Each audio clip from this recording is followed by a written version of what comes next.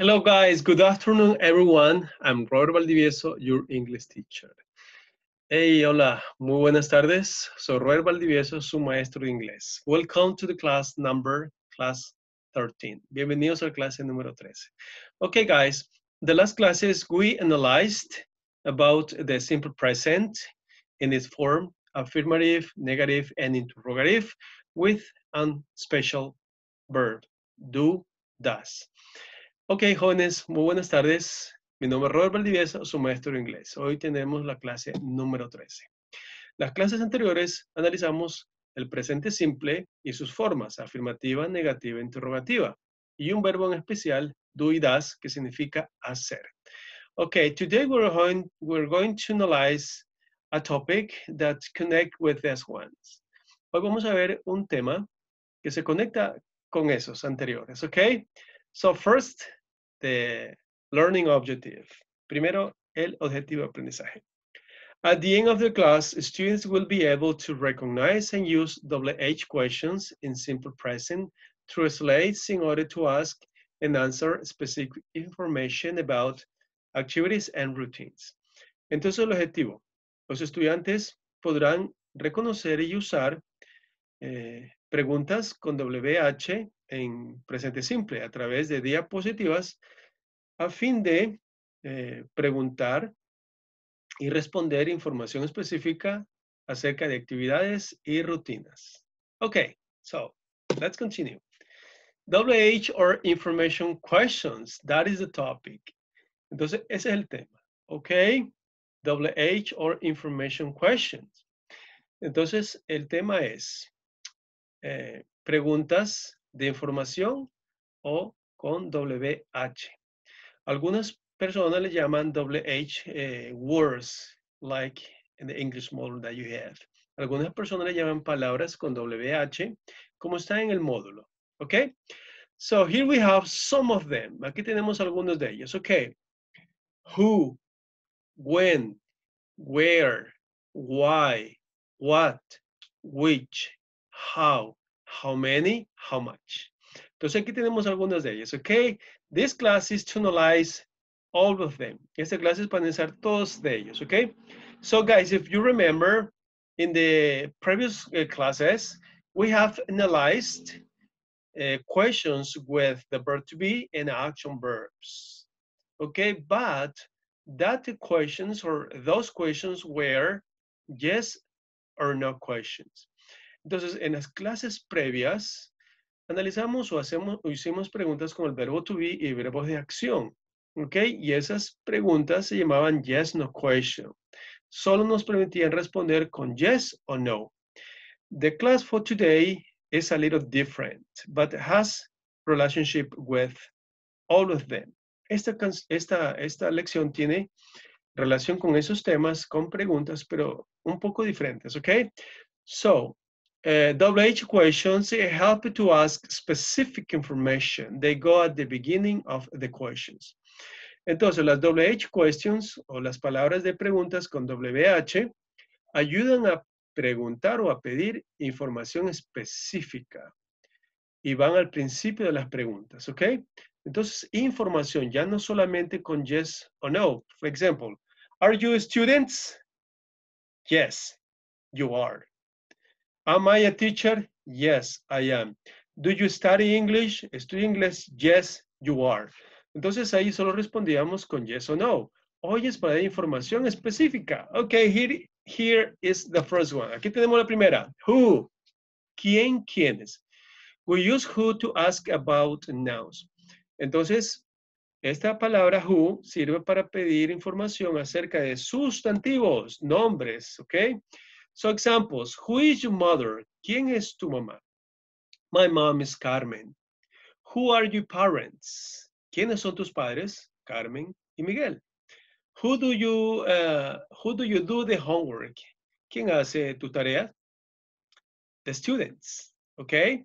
So guys, realize something. Tomen en cuenta algo. Aquí dice que ponemos las WH questions al principio, ¿ok?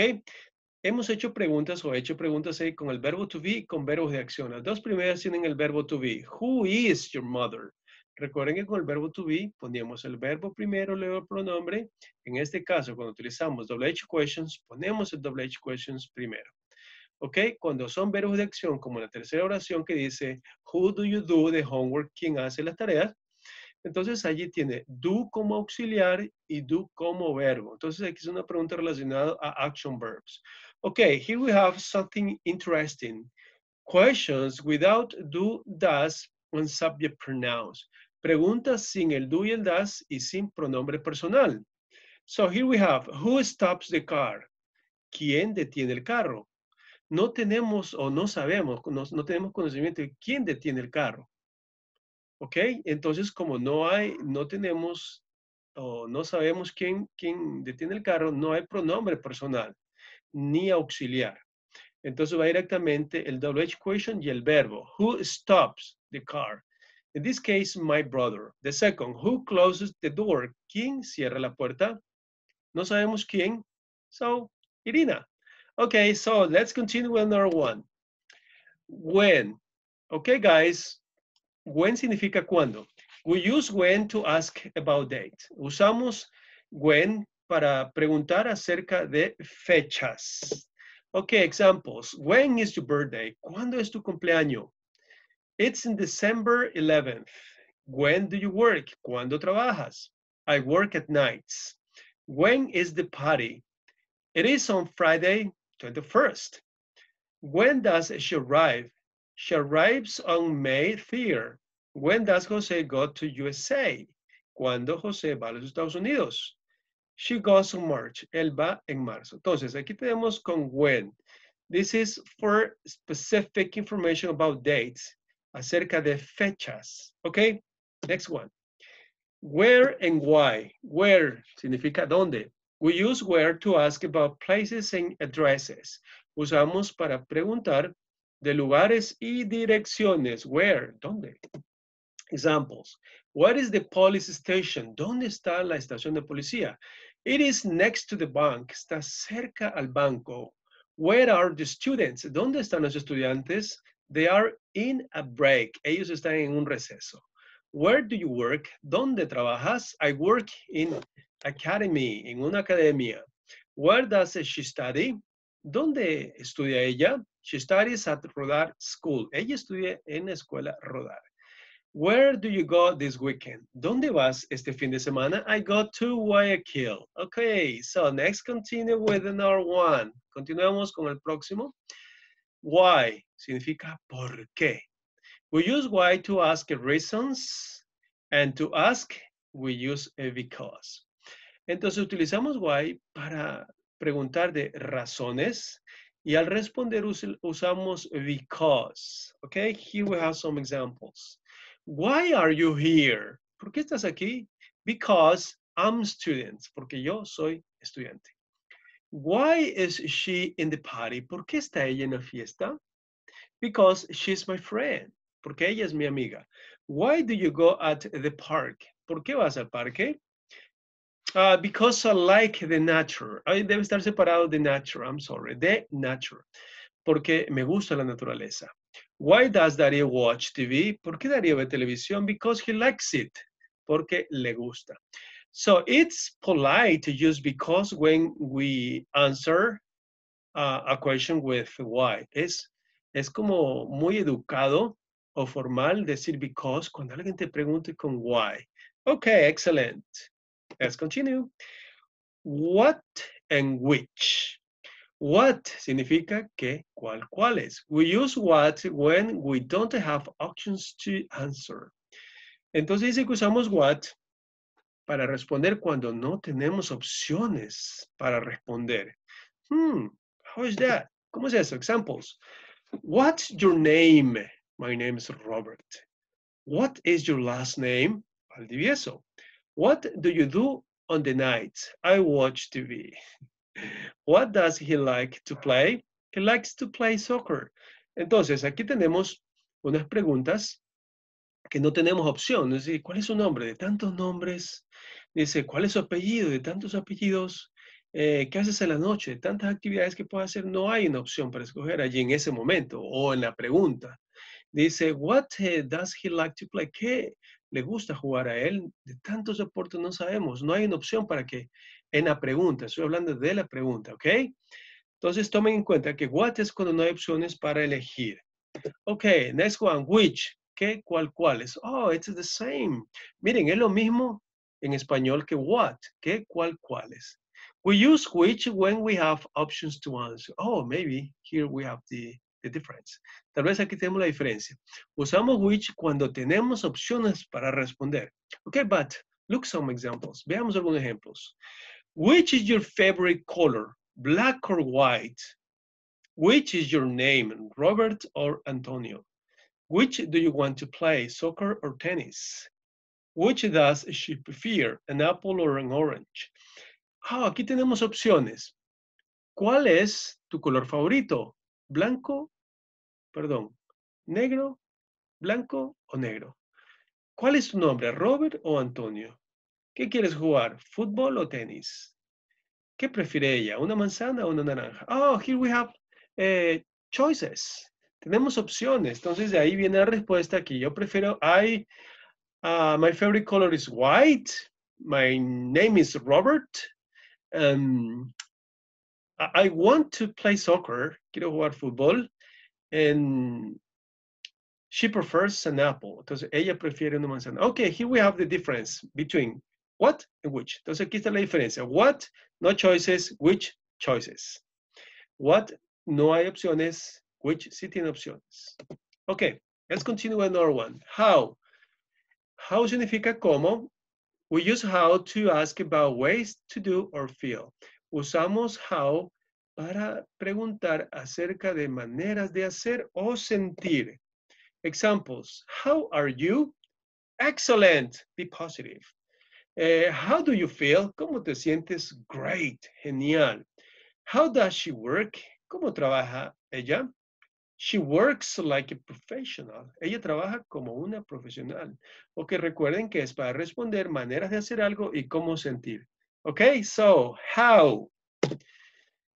How many significa cuántos. We use how many to ask about countable nouns. Utilizamos how many para preguntar acerca de sustantivos contables. How many students are here? ¿Cuántos estudiantes hay aquí? How many children do you have? ¿Cuántos hijos tienes? How many books are in the table?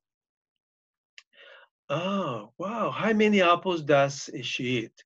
Entonces, ¿cuántos libros hay en la mesa y cuántas manzanas ella come? Entonces, aquí sí podemos contar los estudiantes, los niños, los libros y las manzanas. Entonces, how many? ¿Ok?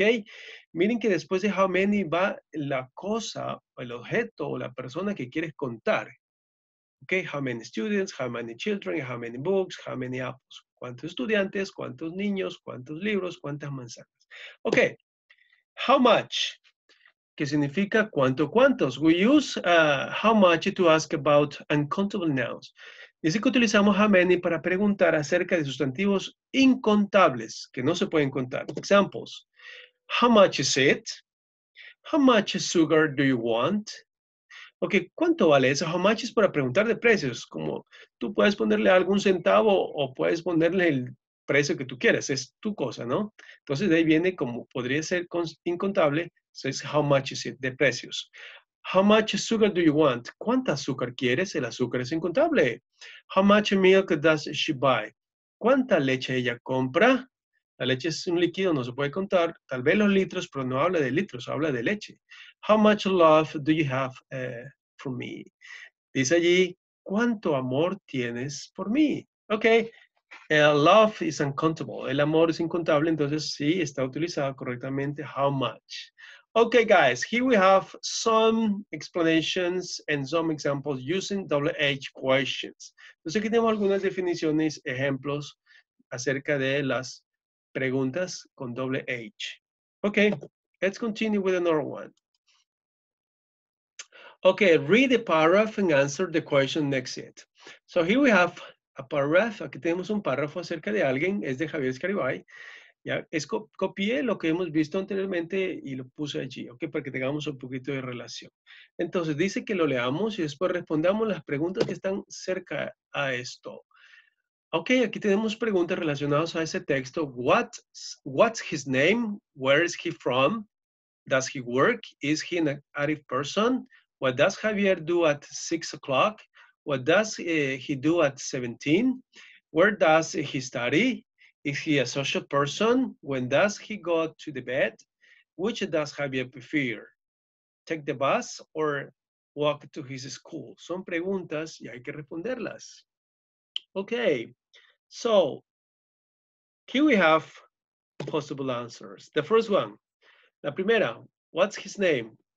His name is Javier. Su nombre es Javier. Second, where is he from? He is from Machala. La tres, does he work? Él trabaja. No, he doesn't.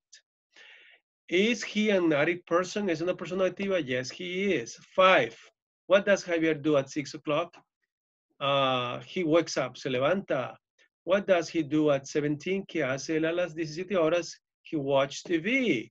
7, where does he study? ¿Dónde estudia? He studies at Rodar School. La 8 o 8. Is he a social person? ¿Es una persona sociable? Yes, he is. 9, when does he go to the bed? ¿Cuándo va a la cama? It's he. I wrote to she. I'm sorry. I debí oír he. I'm sorry, guys. So the correct is he goes to the bed at 22. Okay. Él va a la cama a las 22 horas. Debería decir he allí, pero mi error que puse she. I'm sorry, Javier. I'm sorry. Okay, number 10. Okay, number 10. Okay. Which does Javier prefer? Take the bus or walk to his school? ¿Qué prefiere Javier? ¿Tomar el bus o caminar a la escuela? He prefers walk to his school. Okay, so here we have the answer to the paragraph. Let's continue another one, activities and homework. In the English module, go and write 13 questions in page 15, which WH word or WH questions.